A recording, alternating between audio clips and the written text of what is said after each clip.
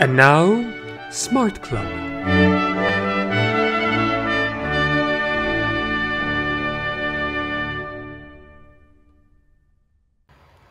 Hi, and welcome back to Committee Program. I am your host, Aran Chaudhry, and as promised, we have a French election update. Where we're at right now is we finished the presidentials. They had both rounds. We'll probably talk about that a bit. And now we have the legislatives coming up.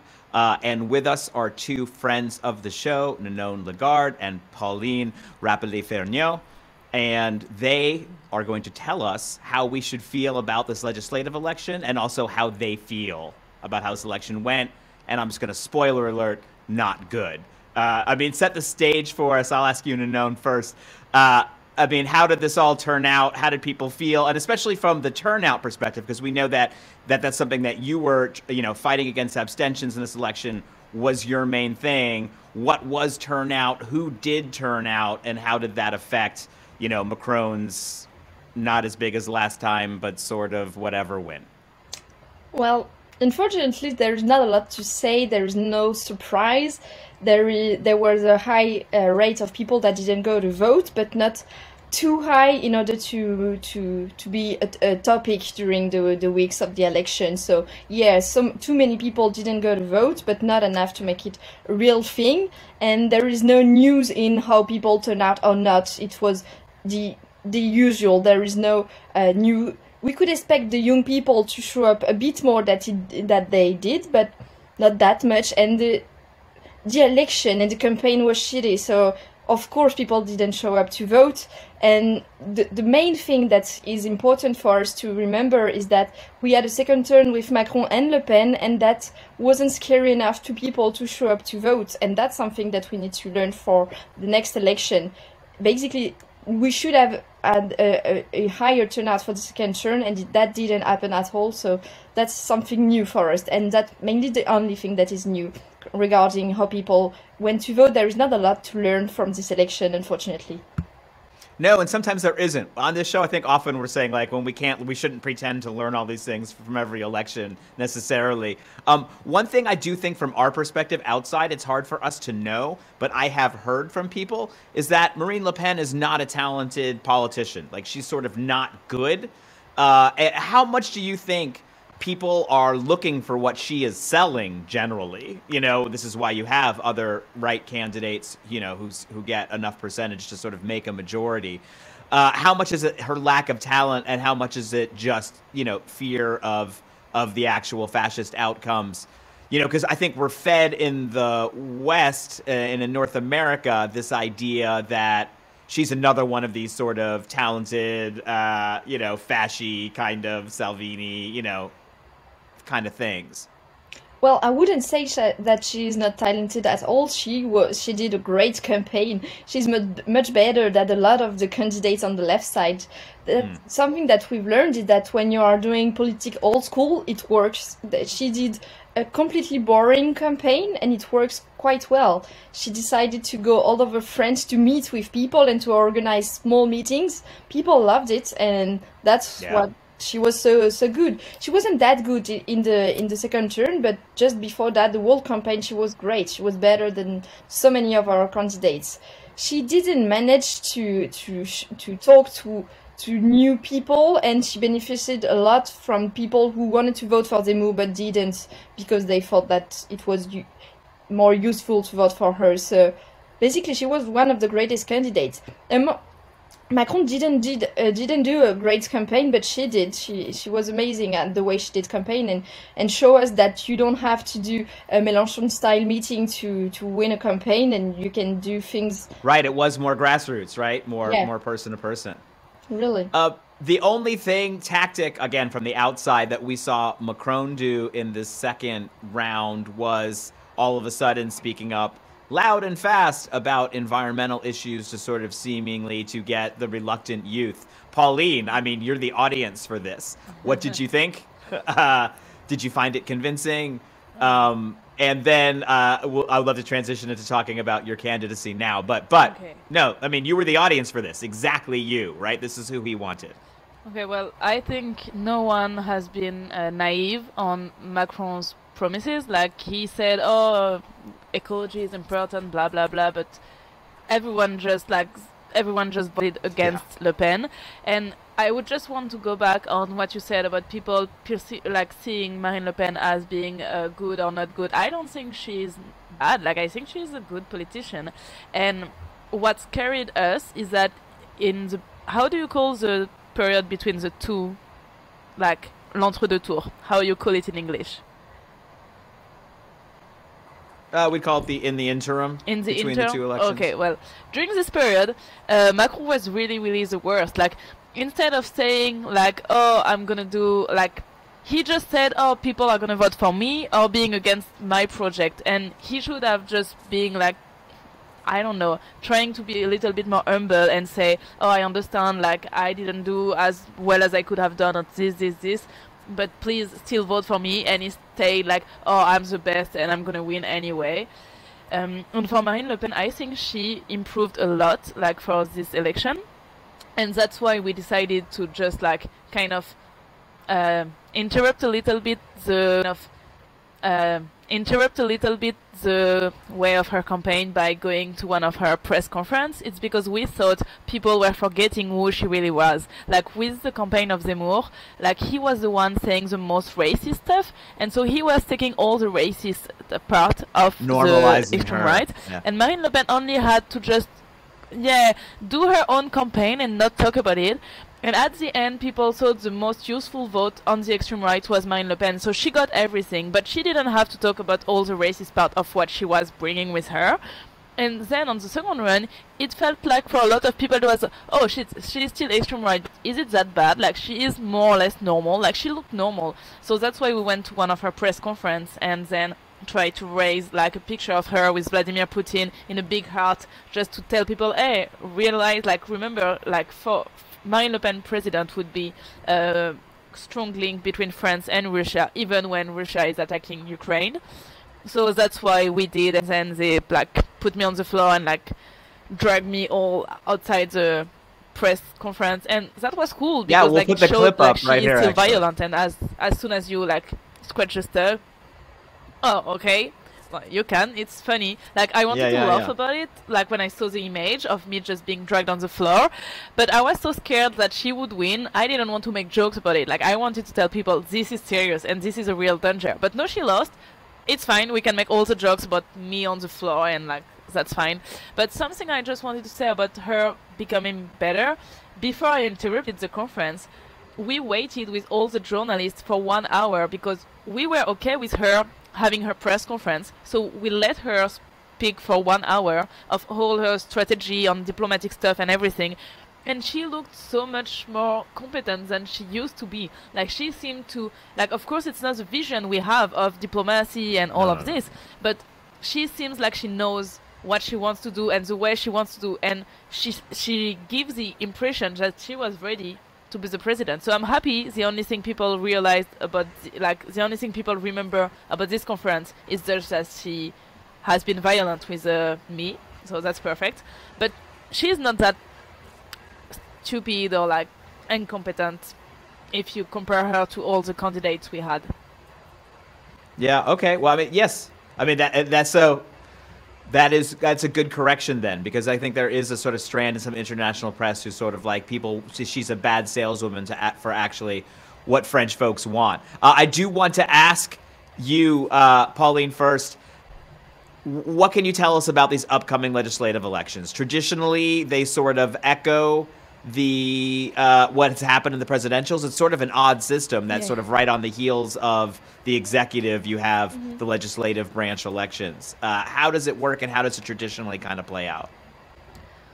Well, in the past, it used to be not at the same time, and what happened is that several times we had a president, and then the deputy was not from the same party, so there were something called cohabitation that made everything difficult. So they changed the system and said, no, the election is going to be right before the legislative, so we have a majority, and the president elected can do what he's been elected to, And now there is a big hopes for people from the left.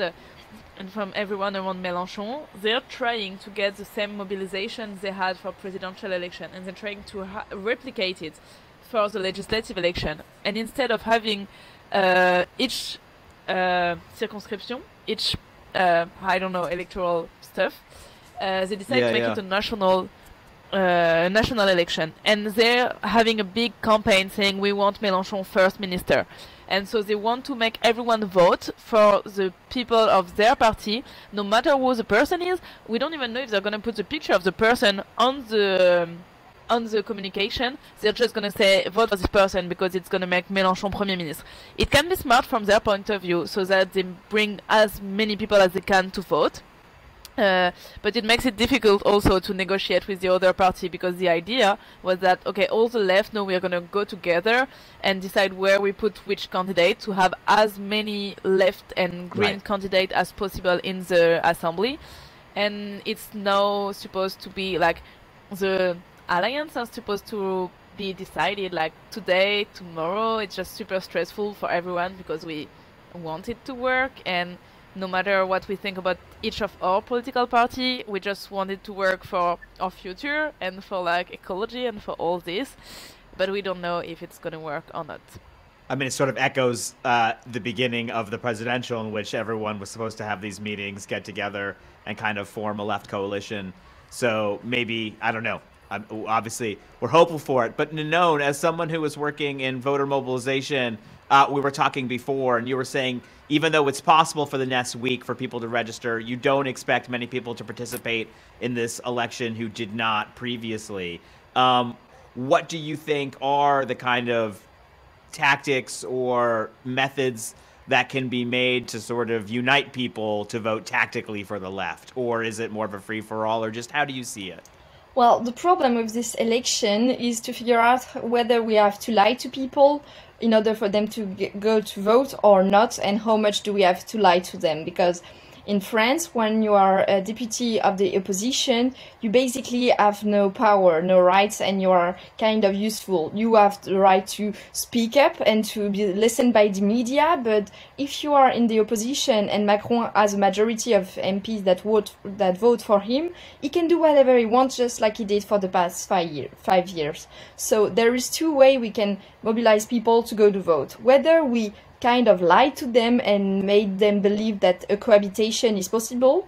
Like, for me it's a lie, because I'm sure we will not have a cohabitation. There is no way we will have enough MP on the left side, even if we have a great deal with all the political party, which is quite great, but there is no way, looking at the numbers, that we can have a cohabitation. So two options. First one, lying to people and make them feel that a cohabitation is possible, and so they enter the election thinking that they can choose the next prime minister, whether it's Mélenchon or who else, I don't care. I would love him as a first minister. Or else we have to be bit more nuanced and saying to people, no, there will not be a cohabitation, but still it's important to have MP on the opposition, on the left and the green side, because, and the list is quite short why we need to have those MP. I would love to have Pauline as an MP. It would be marvelous if she was on the majority, but she's on the opposition. She's someone I can ask for favor to talk about some issue in the media, to help some people to do things, but she will not be able to provide to prevent a bad law from Macron. So it's super hard to say to people to go to vote for this election. What we are currently doing is just making sure there is a campaign. We are targeting 20 local districts in France where the abstention rate was super high, and we are organizing debates adapted to young people to make sure that they are aware of who are their candidates in their local district, to make sure that they are given a better interest in the election and that everything is not at the national level. But we do not expect to have a huge impact on the voter turnout for this election, because mainly for now, like Pauline said, it depends on the agreement that we have among the left party. But no matter what, our president will be for the next 5 years Emmanuel Macron, and this is something that we can't do anything about for now, and it's not raising a lot of hope, for sure. Am I clear on the two? Yeah. I'm not super cheerful and hopeful, but I'm trying, as I do my job, to try to bring people back to politics, not to lie to them and not to always tell them that we can win where it's obvious that we can't. But there is still things why we should show up for, but lying to people has been what we've did for the past 20 years, and it hasn't helped people to trust politicians in a better way. So I don't want to do that anymore. I actually really appreciate you saying it exactly in that way, because this sort of breach of trust, especially sometimes from the center left to the civic left, and to folks, you know, who are more issue oriented or activists, has been almost made an irreparable block between people. I will say, and I will have more to say about this on the show and to you both, I'm sure, at different times, but coming off that election in Slovenia, we had some kind of tough truth ads, you know? And I do think maybe one of the tactics of getting people to vote in this election could be similar, which is that you do these things not for some reward, not for a tangible change in your life. Sometimes you do these things because they're the right thing to do, and it's your turn to stand up and just, you know, would it kill you to vote the right way this afternoon? It won't even cost you anything. Like, just do the right thing. Sold for its own sake, right? There's no candy, there's no pot of gold. Like, this is what you see on the box is all you get. Pauline, like, what are you doing to reach out to Mélenchon voters in your district? We know you are running for the assembly. It's exciting. You are getting that huge committee program bump right now. All of our viewers in your district are going to, for sure, volunteer, etc. But, you know, but what are you doing to kind of be a candidate who is unifying the left as you're running? So for now, we're kind of, you know, like, in a weird period, because like the National Party are negotiating the alliance or no. So I decided to start campaigning, like, just because we can't just stay there doing nothing. Yeah, that's right. So what I've done is that I wrote an email to all the people, like to all the local committee of the Mélenchon party, to say, hey, I'm doing this, I'm in this bar every week if you want to come meet. And I had some of them on the phone, so they know I'm running, and they know I want them with me, and they also know if they end up being the candidate, I'll support them. So we try to have locally good relation. And what I start doing is that we go, do you say in English door to door, or do you just say canvassing? Door to door. In Texas, what is the right word you use? In Texas, we call it block walking. But no, everywhere else it's, you know, door to door, you know, canvas. Yeah. Okay, door to door. So since last week we started doing door-to-door every evening, like around 7 p.m. when people come back from work. So we just go door-to-door in the district where people vote for us, the Green, and where people vote for Mélenchon. And we just go door-to-door and say, hey, I'm your candidate, or there is our candidate in the next block or in the next place. And would you want to join us and do campaign with us? And it works quite well. Most people are happy to see their candidate knocking at their door and saying hi to them, which is cool with, like, what is cool with me is that people saw me on the Marine Le Pen stuff, so it's very easy to say, oh, you've seen her on the TV being dragged by Marine Le Pen's security guard. So it helps because people feel like, oh, okay, so I know you, so it's you, oh, okay, so they feel like they meet someone who is famous, and it helps. It's true. We know that name ID is the single most important thing in getting out the vote. And actually, many candidates sometimes are out there trying to make a case when they should just be running ads that have their name and their face. So people are like, oh, that's a person. Because like that's the first step towards getting a vote, is literally making yourself be a person to someone. How are you feeling about your campaign? What should we expect from the folks in your district? How you doing? It really depends. Like, it's going super well. Like, there is like people are all happy, like, oh, okay, you're the Green, oh, we like you. Like, there is a very like positive idea about the Greens in my district, so that's cool. And there is a lot of motivation. Like, people want, like, the activists wants to go out and like go to door, like give flyers and stuff. It depends a lot on if there are going to be another candidate for Mélenchon. Like, if there is one, it's going to be hard. But if they go with us, we can try hard, but we can try to be on the second run. Like, we can pass the first, be in the runoff, and be on the second run. But I don't think there is. Yeah, but this is possible. Like, if we put all the left together, this is possible. And on the right, because it's such a right-wing district, on the right there would be at least 3 candidates on the normal right, plus 1 or 2 on the extreme right. So this is possible if I'm the only one on the left and on the only green stuff. It's always cool to campaign. Like, it's been 3 years now since I got elected at the municipal council. So people start to know me, and like, it's not like they feel like I'm just coming out of nowhere just because it's the election. Like, they've seen me all the time for the past 3 years. They saw video of me doing stuff. Like, they know me, and most of them just know my face or know my name, or they just know there is a young green girl in the municipal council with annoying the mayor, and at least they know I exist and I'm doing stuff. So it helps. And it makes it easy for people to just decide to join, which is cool. I actually love doing this, like doing campaign locally, where you just decide together what you're going to do, and then you do it together, and then you see it, like, you receive messages from people saying, hey, is it every Thursday you do your stuff at the bar? Can I come next Friday or next Thursday? I'm like, yes, and that's cool. I love doing this. And if we don't win, because I'm not going to be deputy in June, except if there is a miracle, but I'm not.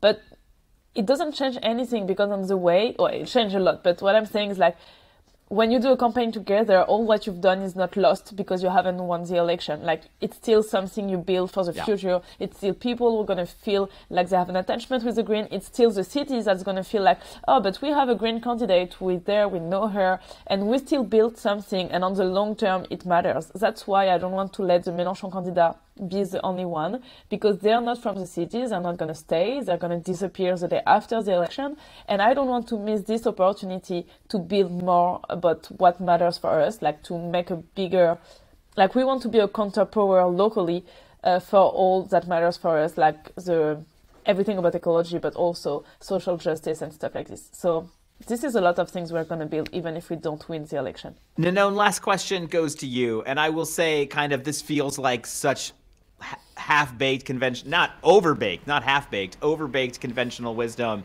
that is dripping out into the kind of pan-European and North American press about elections. Is they're like, guess what? It looks like the traditional parties in France have lost power, right? This has obviously been a story of, for a long time, of them losing power.